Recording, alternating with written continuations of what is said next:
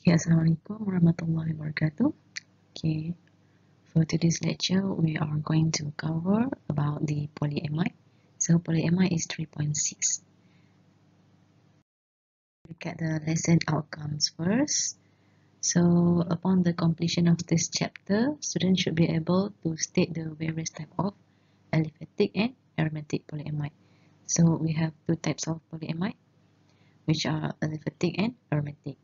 You also need to write the chemical structure of both aliphatic and aromatic, explain the structural variables that considerably affect the properties of aliphatic polyamide, write the chemical reaction of producing nylon C6. You need to draw the diagram of producing a nylon C6 in the lab, state various the application of aliphatic and aromatic polyamide, describe the properties of various types of polyamide, and compare the structure of Kevlar and Nomex. Okay, polyamide is a substance composed of a long multiple unit molecule in which the repeating units in the molecular chain are linked together by the amide group. As you can see that the amide group, it has the general chemical formula of CO and H, and they may be produced by the interaction of amine, amine NH2, and a carboxyl group, which is COOH. And they may be formed by the polymerization of the amino acid or amino acid derivative. So they have some classification, which are aliphatic, semi-aromatic, and aromatic. For aliphatic, for example, is nylon C6, and semi-aromatic is polyamide 60. For aromatic, we have Kevlar and Nomex. Okay, nylon ni biasanya polyamide is referred to nylon lah, and often form into fibers and are used for monofilament and yarns. So digunakan untuk buat benang. And pada tahun 1930s, ianya diperkenalkan oleh DuPont, who was conducting early extensive research efforts in polyester and polyamide. And then it was introduced to make a stocking and parachutes. Okay, a nylon parachute ni, US manufacturer, dia dah stop produce nylon stocking. So that nylon could be used for parachute for airborne troops. Okay, kalau kita tengok, mostly the US Army memang dia guna parachute, okay, during their World War, and the parachute tu dia place dia pakai dekat badan dia kan, dia ikat dekat belakang and then dia place dekat depan. And before World War II, parachute were made of Japanese silk. When Japan cut off silk supplies during the war, DuPont persuaded the army to try nylon as a substitute. Here, an employee at a parachute factory is shown just after landing with a nylon parachute. Okay, polyamide occur both naturally and artificially. Example of naturally occurring polyamide are proteins such as wool and soap. And for artificially made polyamide can be made through the step growth polymerization or the solid phase synthesis, and it will yield a material such as nylon, aramides, and sodium polyaspartate.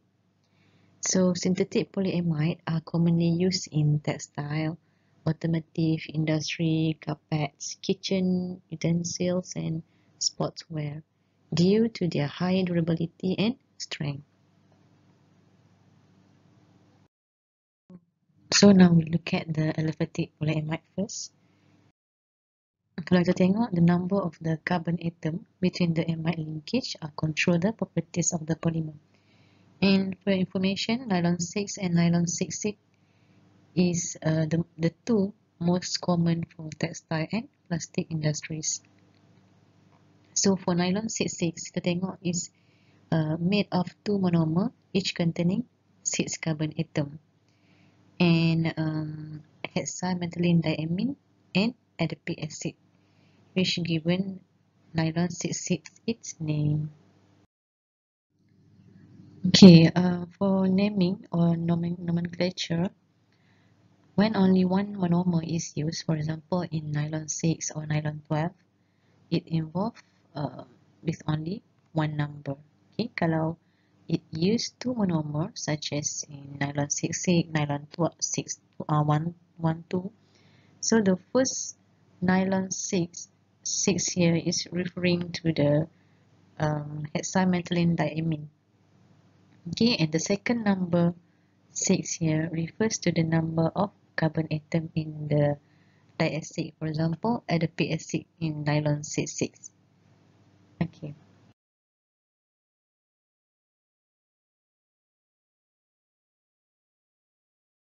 So during the polymerization of polyamide, there are four main methods.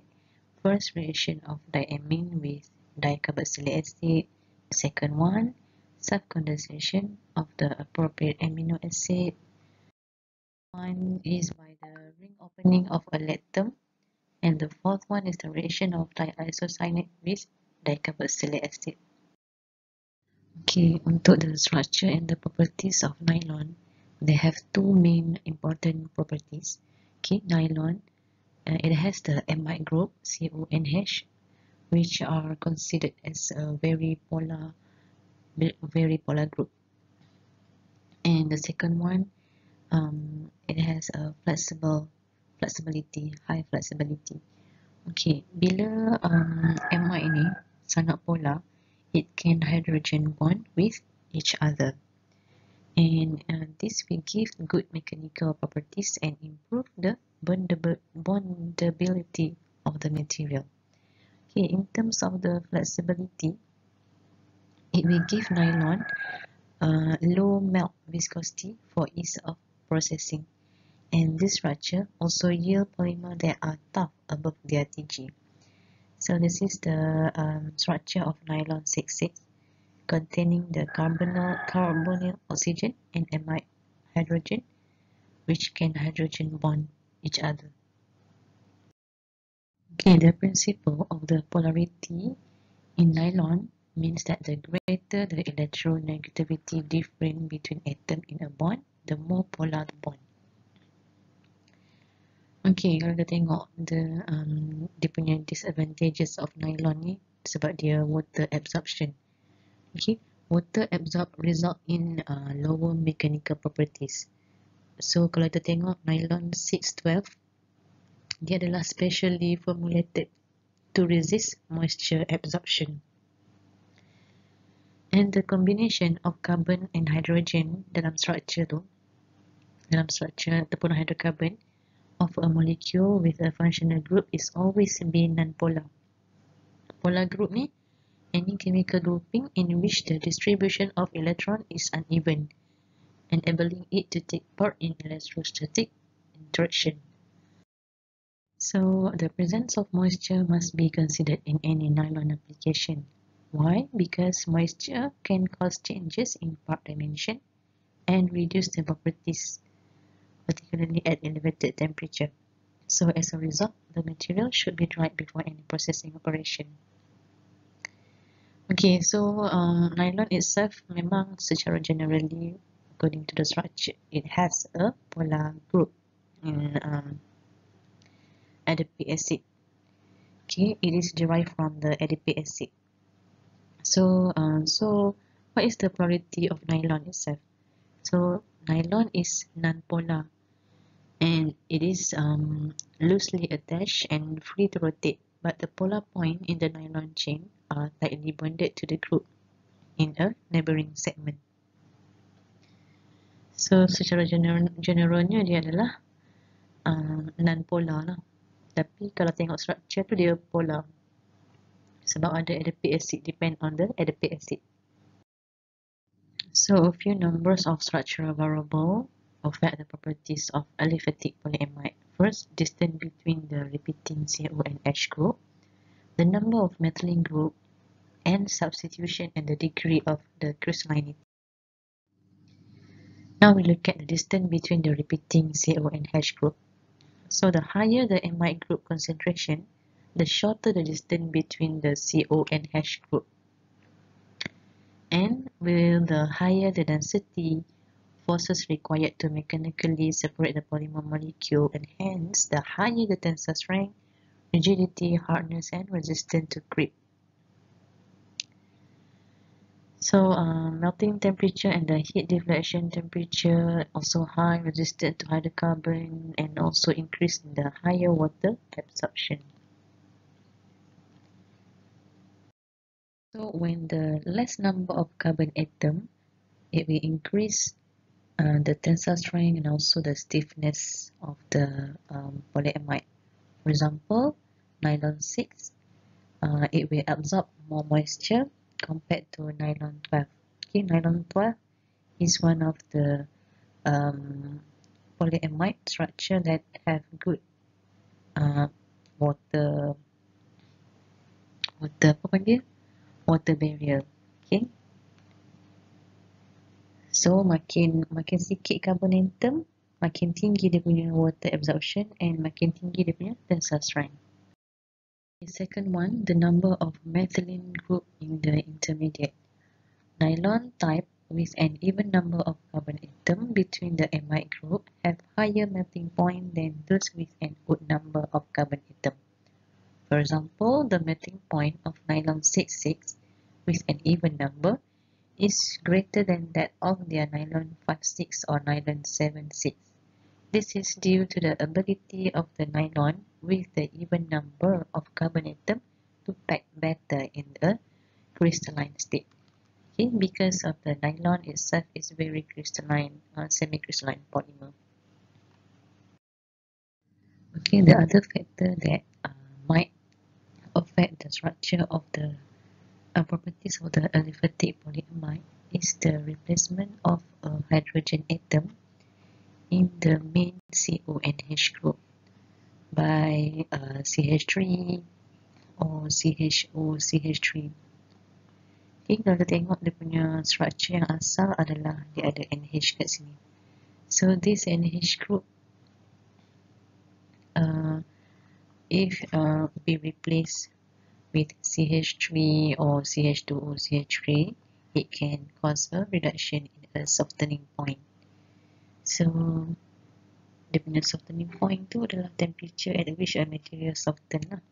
So that can affect lah dia punya temperature at which it soft. Okay, and the last one is the degree of the crystallinity. Nylon is considered as a semi-crystalline and it can affect by the degree of crystallinity, which can be controlled by the processing condition. So a slowly cool part will have a significantly greater crystallinity, which is about 60% than a rapid cooling. And the degree of crystallinity will also affect the moisture absorption. Less crystalline polyamide being more prone to moisture pickup.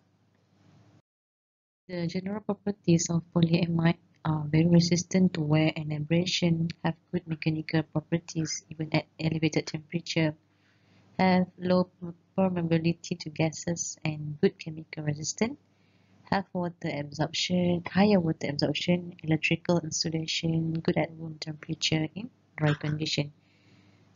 And so aliphatic polyamide are produced on a larger scale compared to the aromatic polyamide and are the most important class of engineering thermoplastic.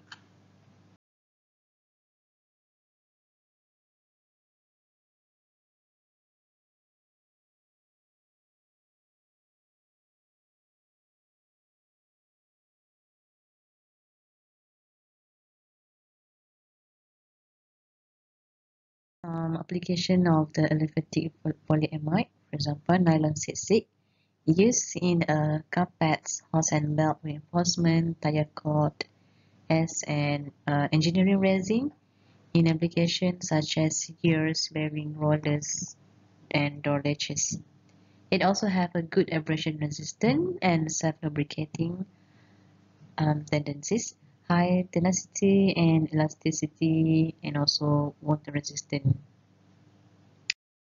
For nylon 11 and nylon 46 have been used in packaging film, nylon bearing, and automotive product. Okay, this is some other application aliphatic polyamide.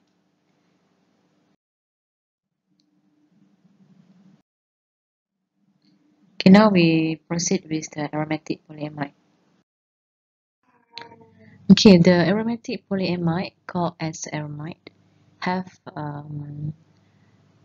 higher strength compared to the nylon or aliphatic amide, but are more expensive and more difficult to produce.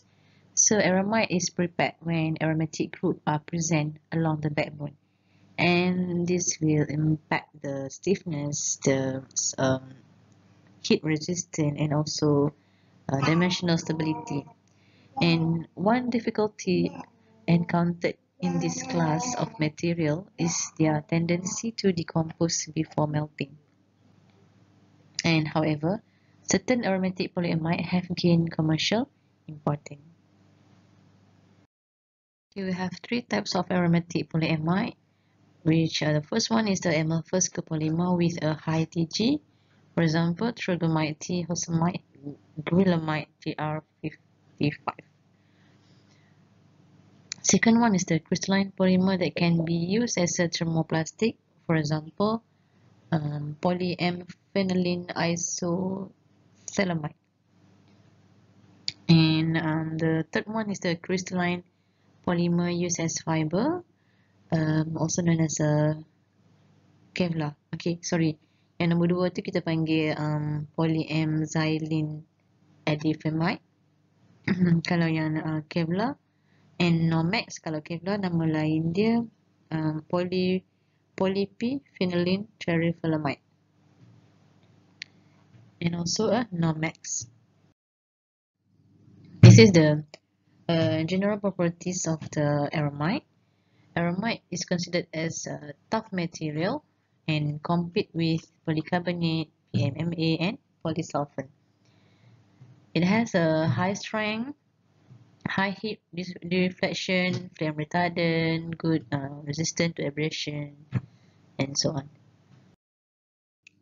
Okay, we look at the properties of the Kevlar first.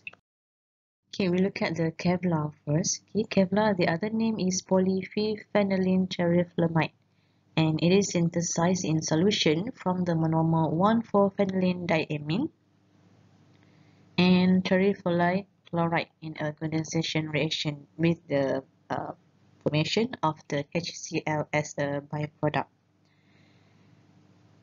So Kevlar is similar in structure to nylon 66. If as we all know that nylon 66 composed of hexamethylene diamine and byproduct, except that instead of the amide link joining chain of the carbon atom together, the Kevlar structure joining the benzene ring. Okay. So the properties of the Kevlar is a very strong material, which very high strength, about 3,620 megapascal, lightweight, highly heat resistant, and good flame resistant. So it is used mainly in bulletproof vests, in composite for boat construction, and for the lightweight skis and rackets. Okay, why Kevlar has extremely high strength? So the polymer owes its high strength to the many interchain bond, and this intermolecular hydrogen bond formed between the carbonyl group and the NH center. Additional strength is derived from the aromatic stacking interaction between the adjacent strand, and it have a greater influence on the van der Waals interaction of the chain length between the NH and van der Waals structure, van der Waals interaction. This is some application of the Kevlar. Okay.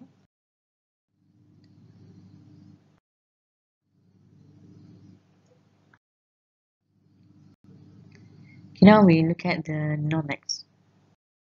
Okay, Nomex nama lain dia adalah polyamide isophylamide. So Nomex is the trade name of meta-aramide fiber, and it is produced by the DuPont company. Include the zigzag shape. Okay, so the polymer is spun into a fiber. Nomex is also made into sheets of paper and then formed into honeycomb shape. Okay, the main strength of Nomex is it's heat resistant. So kalau Kevlar dia punya kelebihan dia high strength kan. Kalau Nomex very good heat resistant. And this is the application of Nomex.